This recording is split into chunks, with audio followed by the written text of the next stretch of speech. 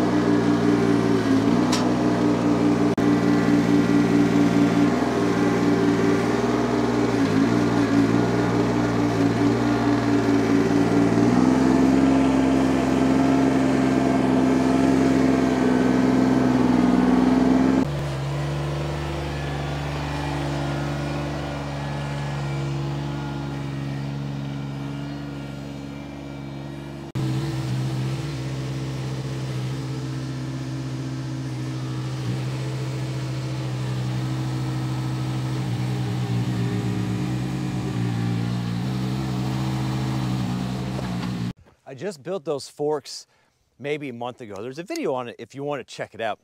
I built them from kind of some scrap and some forks I got for a pretty decent price. And then these, we milled up ourselves out of trees off our property from the pond build. And it's not that I'm cheap, I promise. I don't have the money for all the new fancy stuff. You know, we make do with what we have. You run what you brung. And I brought, I don't know, some posts. I got the other posts. They'll go down the back side, sitting here. Step one though, like I mentioned, I made these brackets out of some 3" by 1/8" flat stock. I need to drill a couple holes in them on each one. We're just gonna do that on all of them, just on one side.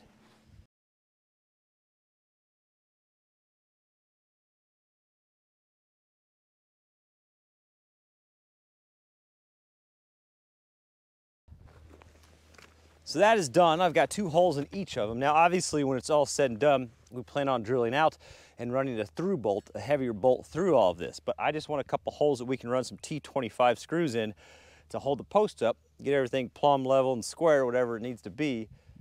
And that way we can actually kind of wiggle it around if we need to. Now, this was the first time I've ever milled anything whenever I did this lumber, or these posts. And it shows. They're not all identical, and they all have a little in them somewhere. On the corners, I'm gonna put the bows towards the outside, because then I can just kind of notch out the post where the purling goes, so it's good and flat down the outside whenever we put the siding on. On the ones in the center, I'm gonna try to put the bow in line with the wall, so the flattest side is on the outside of the wall. That's the plan anyway. Okay. So I'm gonna go ahead and just screw a kicker onto the side of this.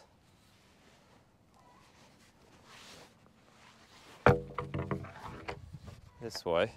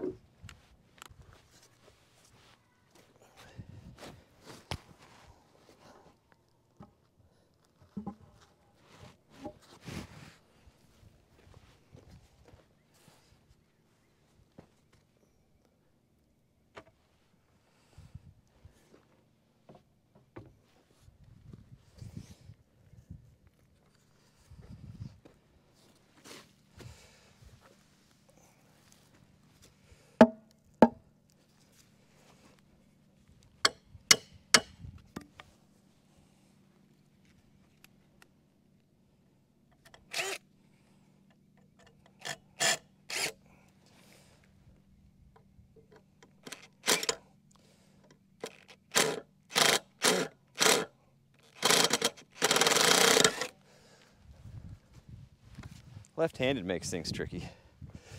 Let's do it right.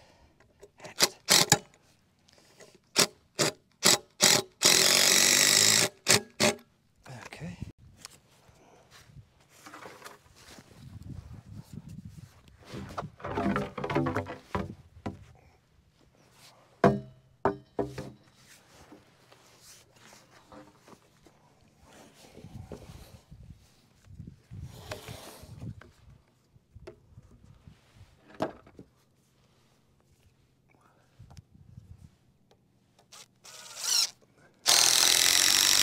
There we go. Stable enough.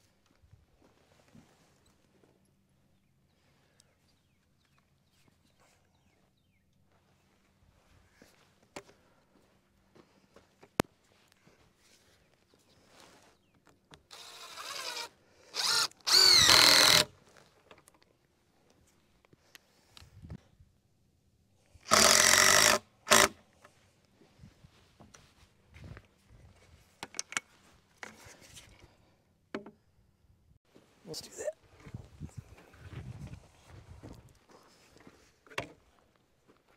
Oh, I gotta get some more 2x4s.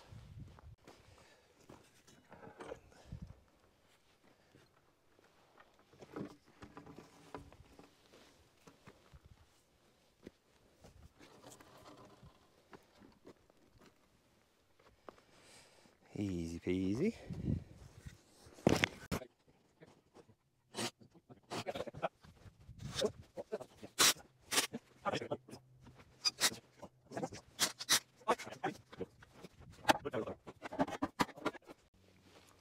Now these center posts, they're nothing to look at.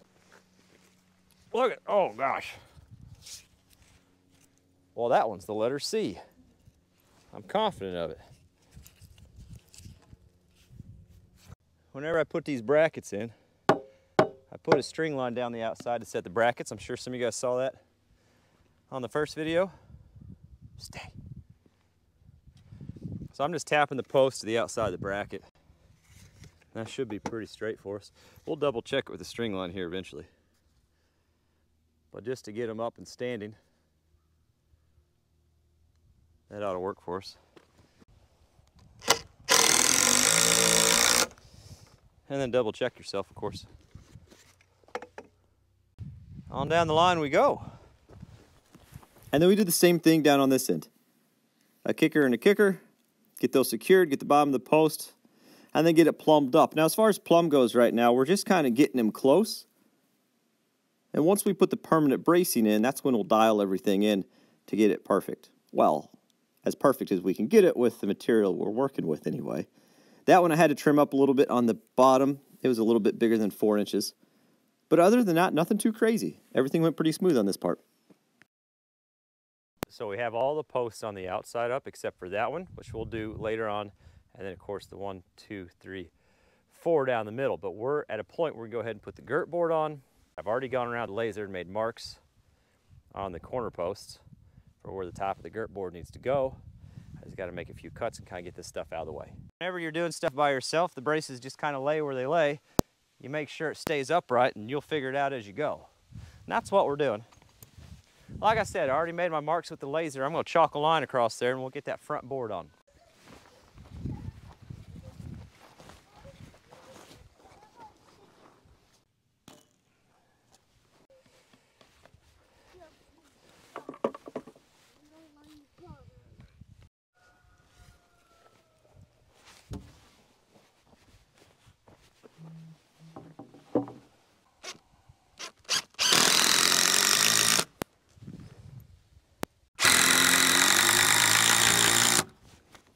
Got a bunch of these galvanized ring shanks left over from when we built the pole barn.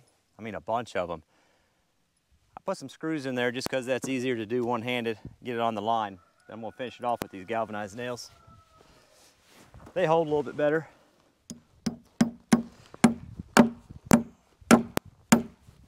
Especially if you hit them.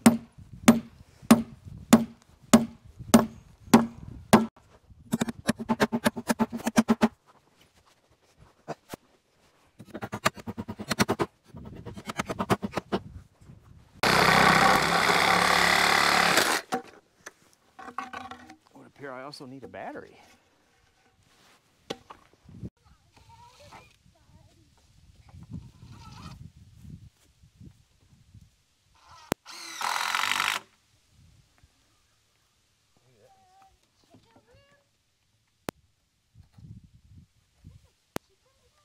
Below the line here.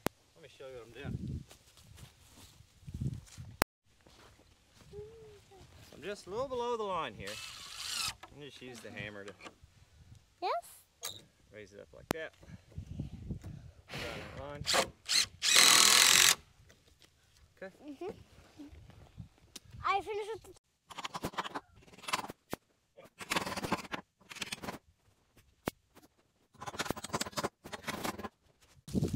Now before we put this bottom board on, that's going to cover that bracket. I need to go ahead and get those bolts, the permanent bolts I'm going to put through there.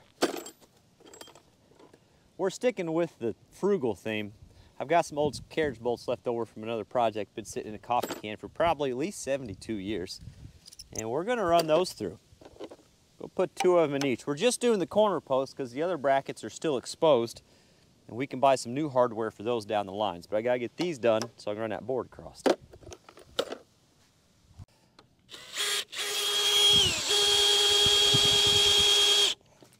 Should reach the other side. No, it does. It's just pushing it.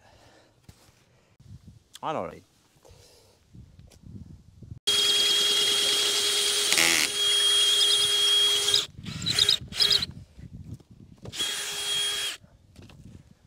All right.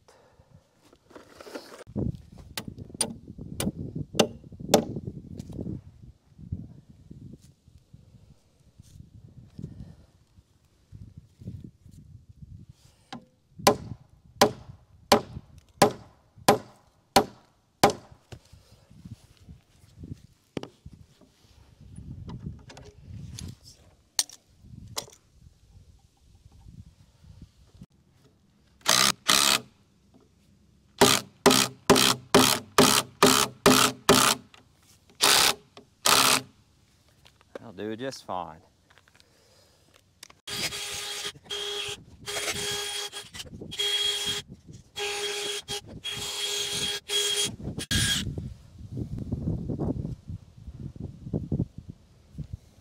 So I drilled through a nail, that one right there, went right through, screwed up my bit pretty good.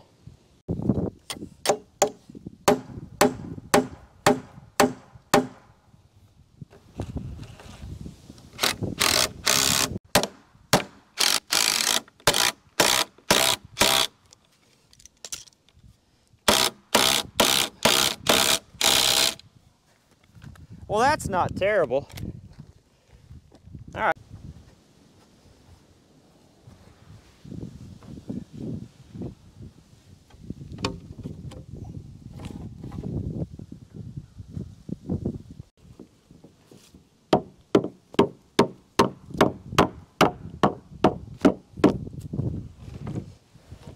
Got those little marks there now.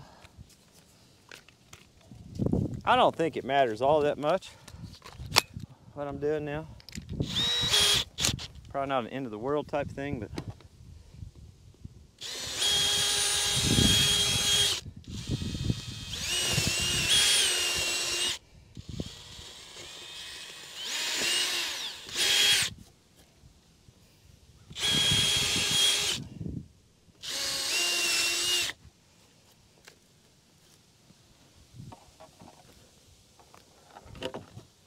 make it sit a little more flush. I'm gonna throw one screw in here just to hold it up there. Do the same thing on the other end.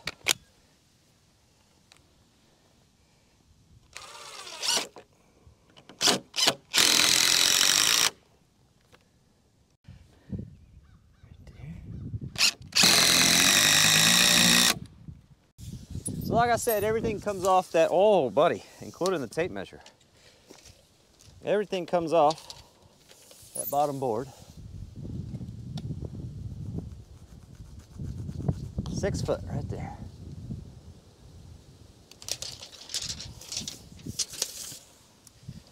So we're putting in the permanent cross brace on this corner, one this way, one that way, and then we can start taking these temporary ones off so we can work.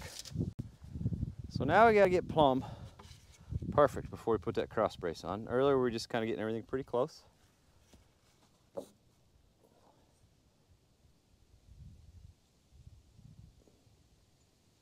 Looks great.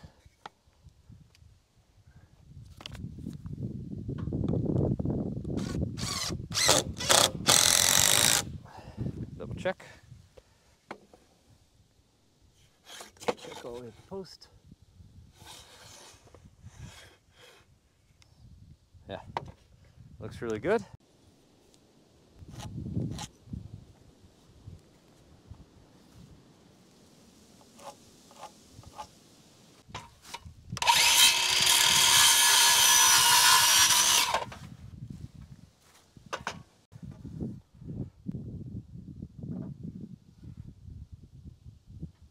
That'll work. So I've got these left over from the timber bridge project. Let's see if we can put these in without splitting it. Just trying to kind of use up all my leftover hardware, but in a way that makes sense. I don't want to just waste it somewhere. If I can get in here at the right angle. There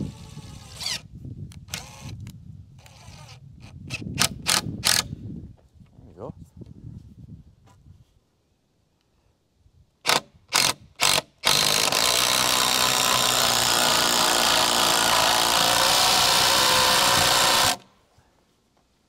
Well, I'm not saying it liked it, but it did it. Data.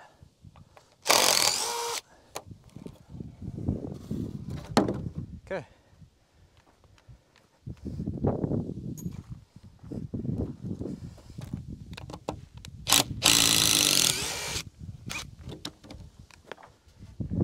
And we'll have one on the outside as well. Like that. Okay. So that's the next step.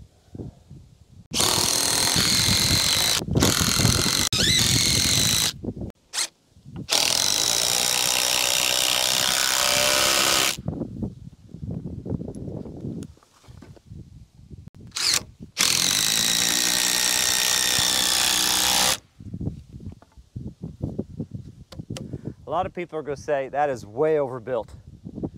Thank you. I genuinely appreciate that comment. That's the purpose. Yeah. So now I've got this one up, so this temporary brace can come down. Is there anything there? Just the level. Okay. So you can see I did that cross brace on the left side of your screen. I did that same thing going down the front wall, and then I did it on the right side of the screen. Did it down there in that corner as well. So we've got this front section cross braced how I want it. Now that we have that, I'm going through, chalk lined the height of the post all the way across.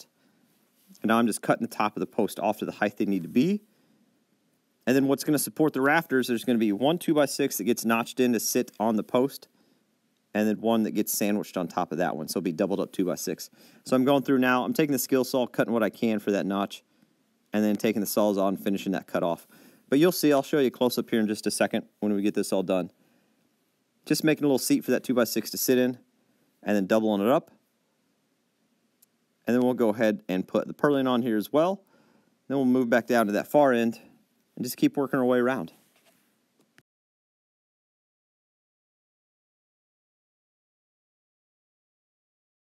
So I'm getting ready to put this purlin on, and I'm just, same thing I did on the other side, going from the bottom to the top, and just making sure I got a good even 1.5 inches there so that it planes well for me. These posts might have a bow in them this way. That's kind of how I put them. If there was a little bit of a bow, I put it towards the outside so I could trim it, shave it if I needed to right here. But all of these look pretty good, honestly. Yeah. I'm gonna put a purlin on there.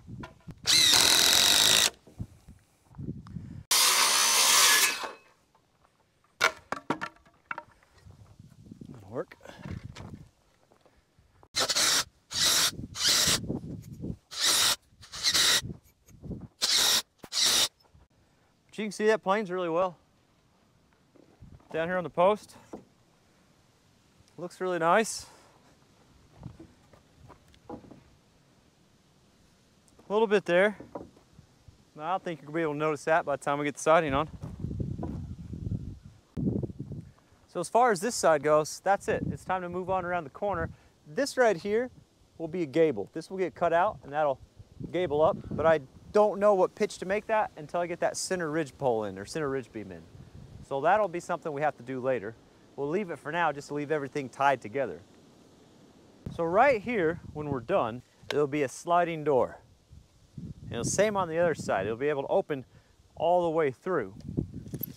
What we're going to do is catch these glasses, and then we're going to run a 2x6 across here to tie this and this to that corner brace. And then we're going to double this up. We're going to run an X back down that way. That way there's lots of strength in this corner, since this is going to take all the strength, since this side's going to be an opening. That's what I'm getting at. Now this one will just get a board on the outside. I didn't need to notch that. Flag on the play, unnecessary notching.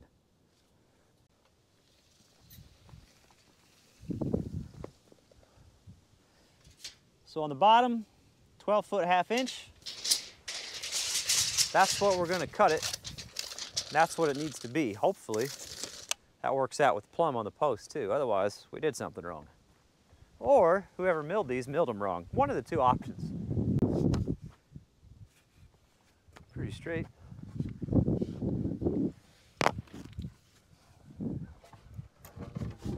Boop.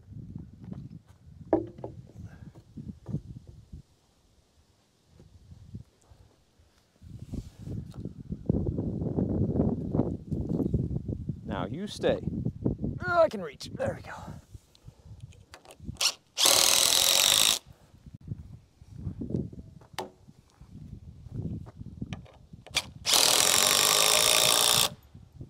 So I just flushed it up with the end. Hopefully that shows plumb. Shows pretty good. Pretty good. I will take that.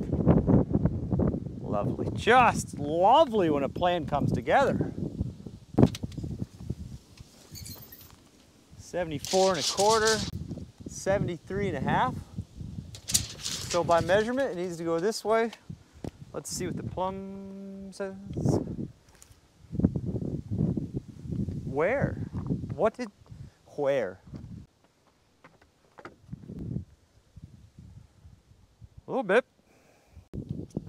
74¼ We'll move it, match the measurement, and we'll double check with the level.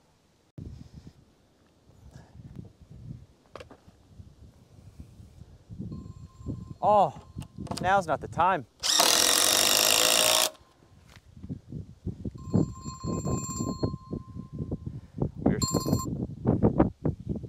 Hello. Hey, what's going on, Mike? Not much.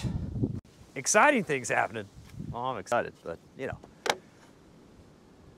You can't make this up. Come on, guys. We slid it over the measurements, so the measurement's even. See my pencil mark? How's that work for you? Works for me.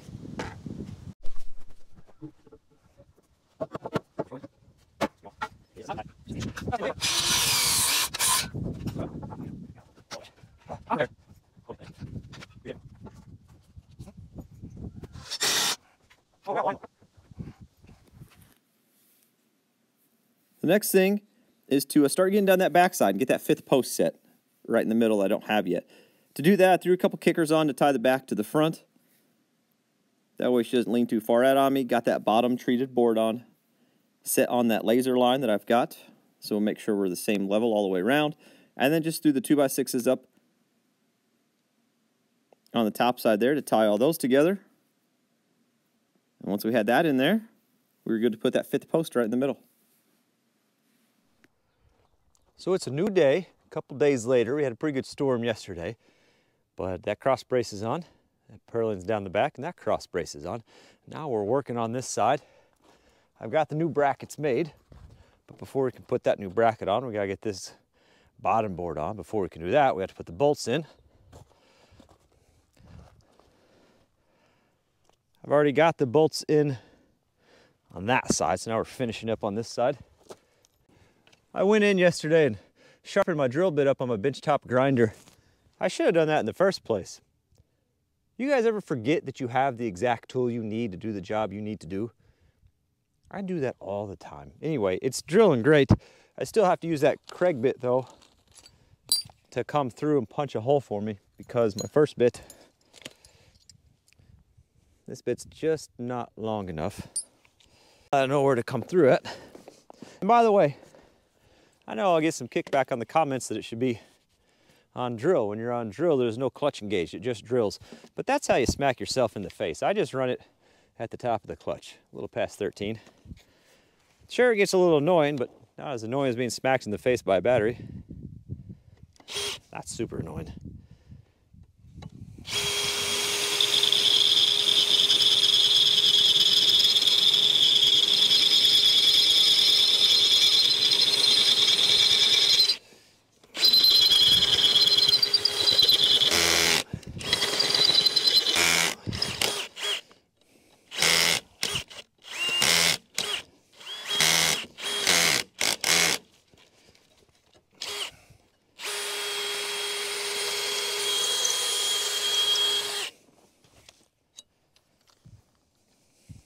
And a little bit bigger bits so I can set that carriage bolt in there.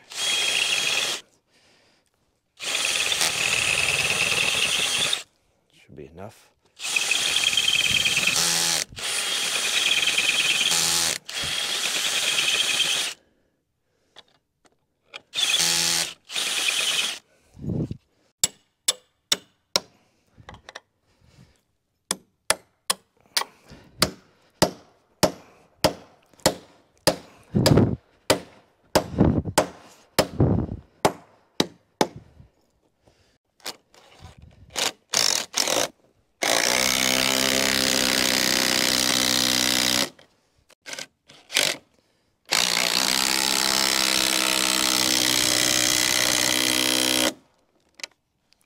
That'll do her, bud. I got a little reckless in my spending too. I went to the hardware store, to our local tractor supply store. It's the closest thing we have that sells hardware. And I splurged on new hardware for up on the rafters. But look, yeah, I know. I bought a whole paddle bit. One paddle bit. I'm getting reckless is what I'm doing. I hope you don't judge me. Okay. Just marking out for the carriage bolts, their heads there. It's way easier.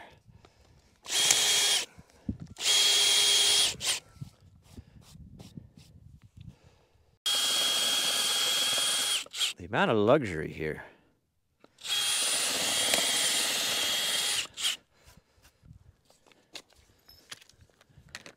Don't worry, I'm still a single battery kind of guy. I mean, I've got two, but one's on the charger.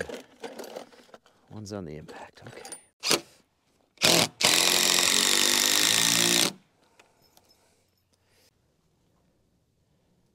You come in just a little bit. The bracket will go like that. So we'll put the bracket pretty close to the line, but not right on it. Oh heck, let's just put it right on the line.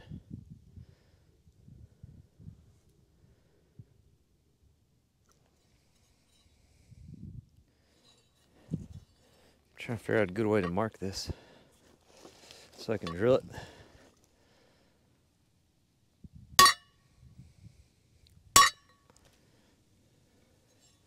Give me a little indentation. See what that does.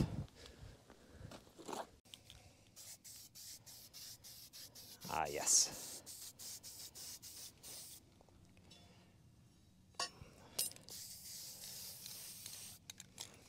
Very nice. Picasso. Okay. Will those? No. Will that? Yes.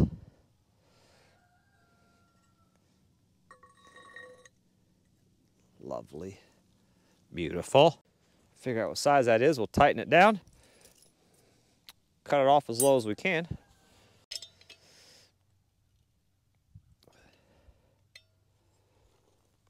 If we pull this, that looks perfect on the string line, right like that. Think it'll be enough space for you? I think so. It's not the finished floor yet. We got work to do, obviously. I don't have anything with me today. Sorry. I know, empty-handed, see? Nothing. All right, go hang out with your friends. I'm working.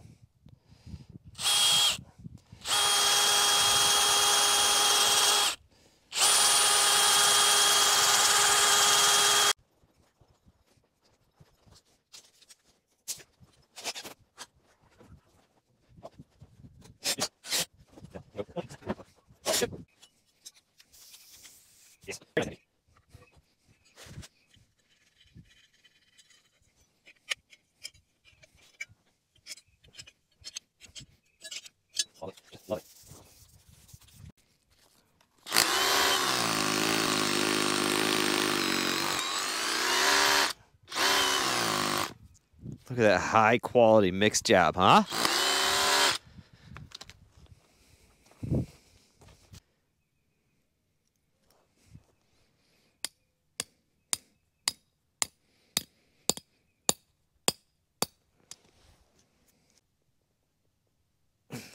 I think that'll work.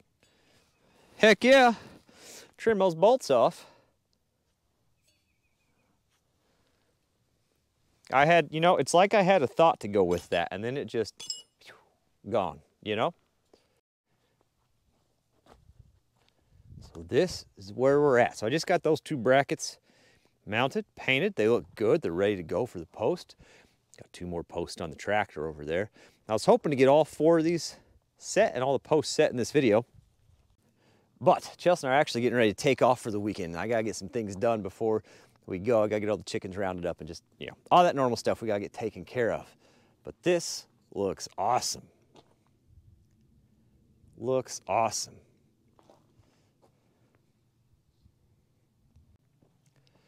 So with those two brackets there, how we have this X on the end, you'll have that right there and right there as well, running to these two center posts that we haven't put up yet. And then obviously a ridge pole across there. A little bit of a pitch, then there'll be a row of windows, top of the roof, pitch down to the back side.